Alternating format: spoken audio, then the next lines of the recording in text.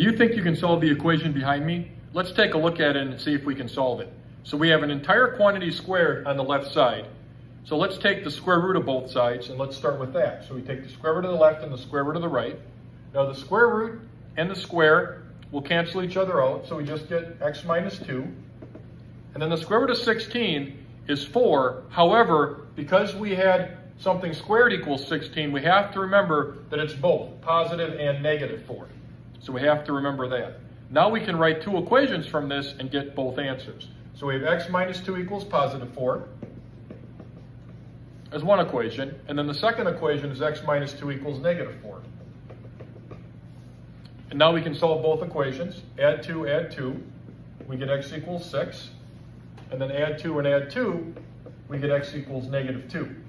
So both 6 and negative 2 should work. Let's plug those in just to make sure. So 6 goes in, 6 minus 2 is 4.